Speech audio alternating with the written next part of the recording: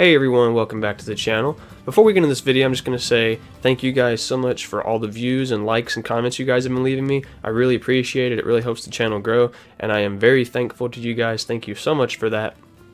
And I also want to say, as a side note, for people that comment and leave very helpful suggestions or hints or tips for other players, that is awesome. I really appreciate that. It really helps the community out. So thank you guys, an extra thank you guys for that. But anyway, let's get in this video. We're going to be covering ledge trumping and how to ledge trump like a pro. So a lot of people know what ledge trumping is, but it's just one of those things where you don't see it very often unless it's at a very, very high competitive kind of game.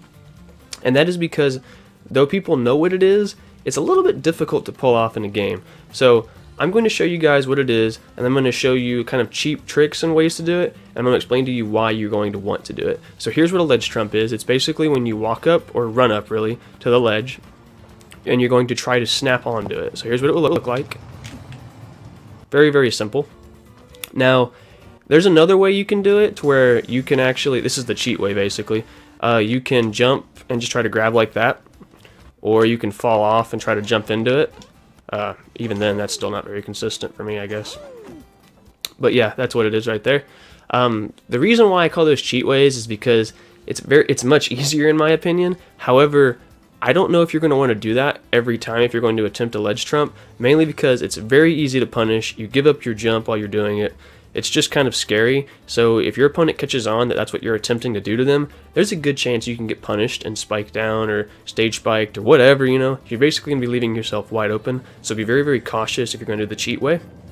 There also is another way to do it where you can basically run off and the snap isn't instantaneous. If you're doing that, just know that you're not actually ledge trumping properly. You are ledge trumping technically, but you're not doing like the best possible way of ledge trumping. It's basically going to look like you're going to slowly grab the ledge, and while it is doing it, you need to make sure that you snap on very, very quickly to avoid your opponent actually hitting you while you're trying to ledge trump.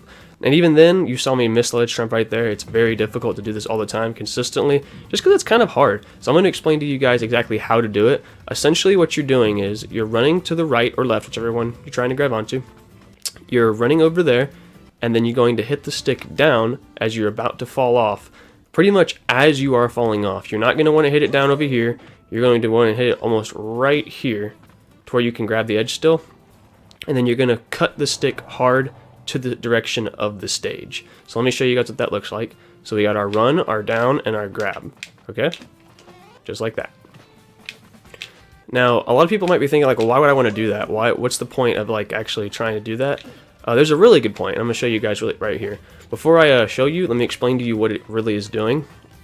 So when your opponent is off stage, especially if they're really far off stage, like this Falcon right here, they're going to have to grab ledge if they want to recover. However, if you do this beforehand, you're already on stage where you can hit them low, which I guess that's an option, or if they grab ledge and you were able to ledge trump almost immediately after they grab, it forces them off ledge, takes away their invincibility that they basically got when grabbing ledge, and then you are then able to actually strike them despite you already having invincibility. So it pretty much puts you in the best possible point to counter them, which is really, really good.